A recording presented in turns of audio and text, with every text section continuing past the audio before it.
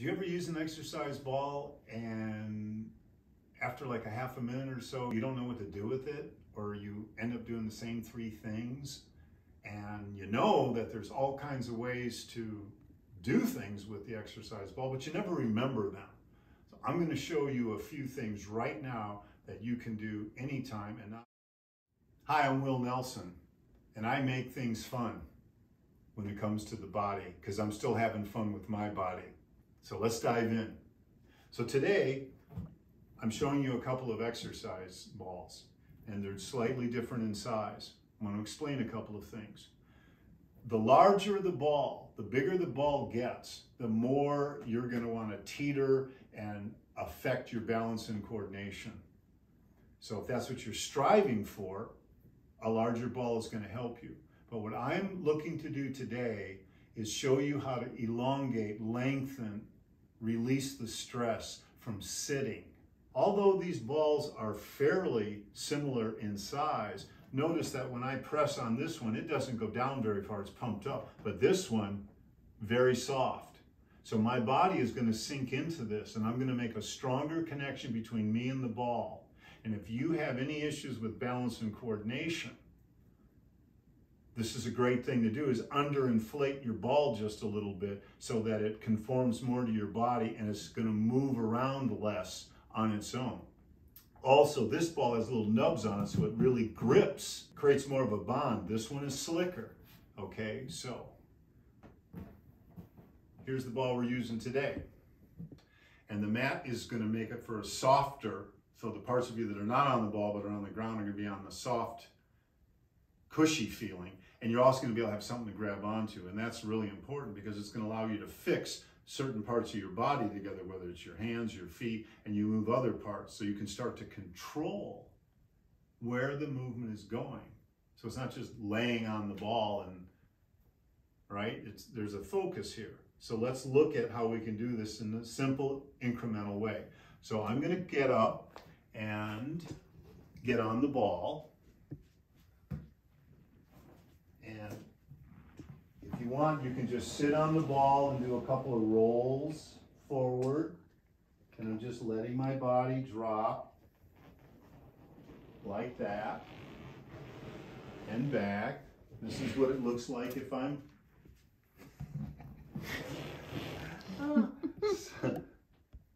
so just coming forward. And I'm not particularly loosened up right now because I've just been sitting a lot. So my body will just unwind naturally as it wants to, just as yours will. So you can do a couple of these and back, and I can just lean back. But because the ball is small and I'm setting into the ball, I'm not, oh, I'm going to fall. I don't want to work my balance and coordination right now. I want to work on elongation. If you want, you can push your knees out so you get a nice little stretch that way. And notice now I'm just kind of rocking my body a little bit left to right. I'm putting just the tiniest bit of motion, but I'm in complete control of the ball. I'm not going to fall off the ball. Just like that. And I come up. I could do some spinal twisting on the ball, which is wonderful after doing the typing and looking at the computer. And that would just be to gently turn like so. So let's do that for 20 seconds.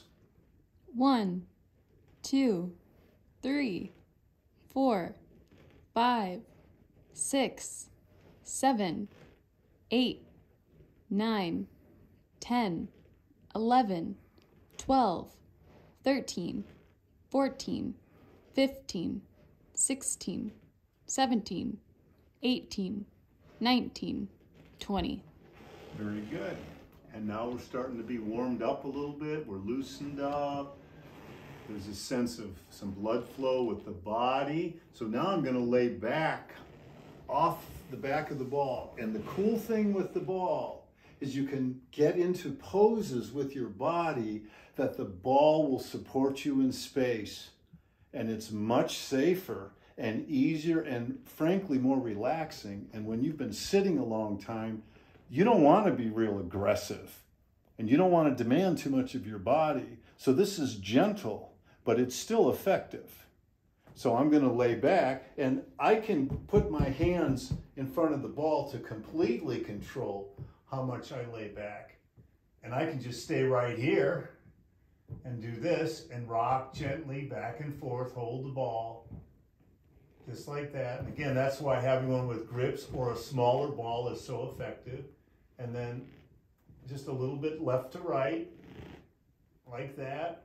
I can bring my knees together a little bit and come forward gently, just like that. Make one leg longer than the other. And if you let go in your mind of the idea that I've got to do 3 of these and 4 of these and 5 of these, you just get kind of the first couple of movements going. Your body will take over. It knows what it needs to relax and release. And my lower back just didn't. That's a beautiful thing. So now I'm going to go on back a little bit more to the point that my head and my shoulders are touching down. Just take my time. I'm slowly sliding down the ball onto the mat. And what I'm going to do first, I'm going to still hold on to the ball, but I'm going to let my knees come back just gently. I'm not pushing them back. I'm not going like this. I'm just letting them fall naturally. Naturally. I'm just letting my body curl up. But here's the thing. Now the ball is supporting me, and I'm in this nice curled up position. It's great for my lower back, but there's no stress on my lower back. I could be in this position for a number of minutes, and then I can put my hands behind my feet like this, and now just gently press my feet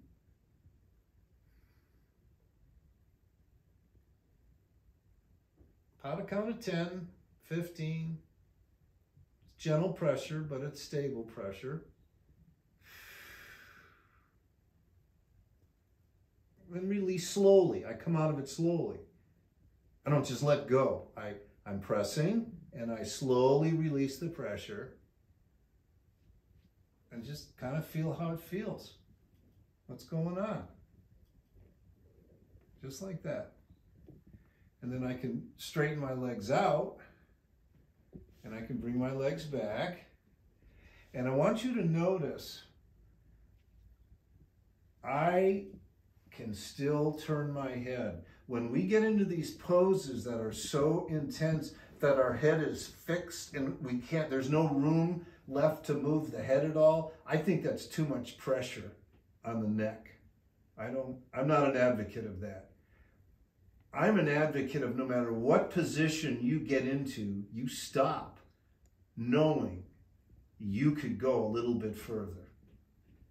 So it's not about seeing how far you can go. It's about extending the range of what is comfortable. So right now, just rocking like this is very comfortable.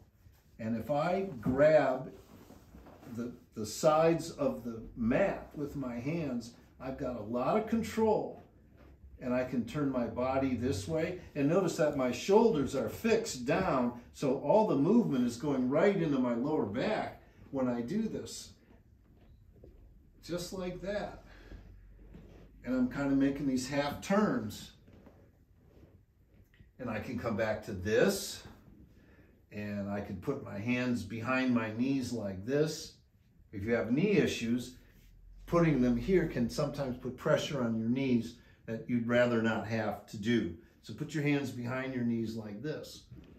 And I'm relaxing my lower body, and I'm using just a little bit of arm strength to rock my body backwards and release it, back and release it, back and release it.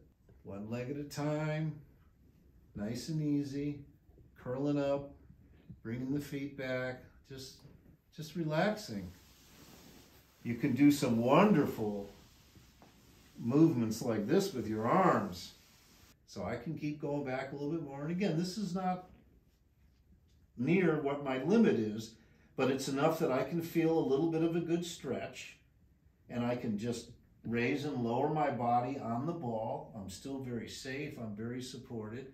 And I want to just come out of the position very, very easily.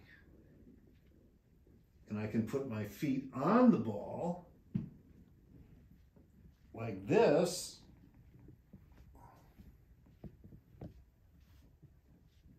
And press my feet down. This is a good video, but it's time to wrap it up, buddy. Okay, you heard the boss. There is so much you can do with the ball, but more importantly, the things that I'm teaching you to do with the ball, you can do no matter how you're using the body. So stay tuned. Like and subscribe to the channel too. Tell a friend, get them on their ball, and you can have a ball together with somebody. See you in the next video. Time? 13 minutes. That was 13 minutes? Yeah. Oh. 13 minutes is good though. With cutting some stuff, I think it's gonna There's end up. nothing to cut. Every second was magic. She wants to cut my video.